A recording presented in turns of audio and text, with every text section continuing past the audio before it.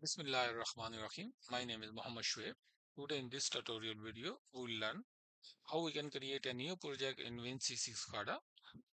To open the WinCC Explorer, you can either double click here in the desktop or you can navigate through the start menu. So I will open it from here desktop, double click here WinCC Explorer,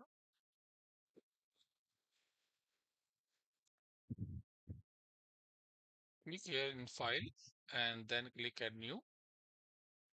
So we can create three type of projects here in WinCC Explorer: single user project, multi-user project, and the client project. We'll see in detail what all these options.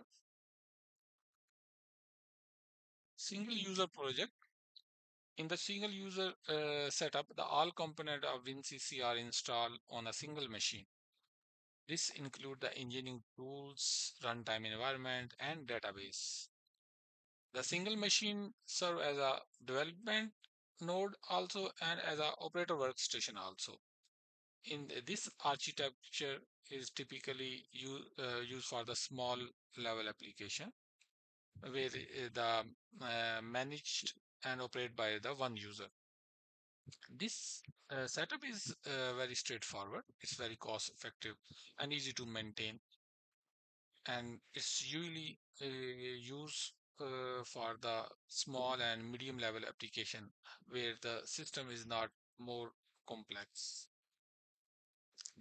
But the other case, the multi-project, like the multi-project system architecture uh, design allow multiple engineers and operator can work simultaneously.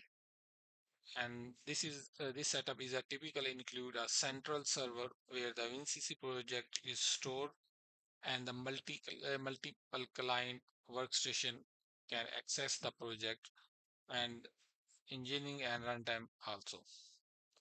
This multi-user architecture is ideally used for the large project. So that's actually the few difference between the single project and the multi-project.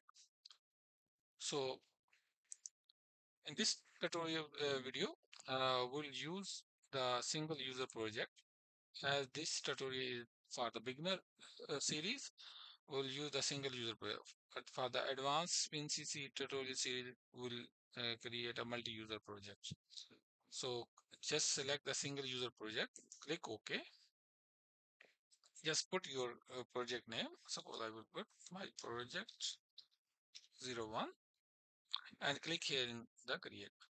And the project path, this is a default path. If you want to change this path, you never want to use your default path, you can select any of the your desired location where you want to save the project.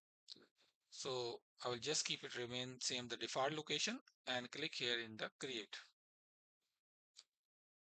It will take few minutes to create a new project.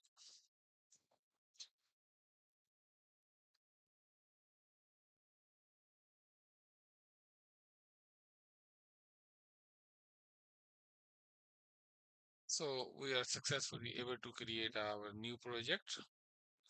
So that's it, like how we can create a new project. Thanks for watching this video.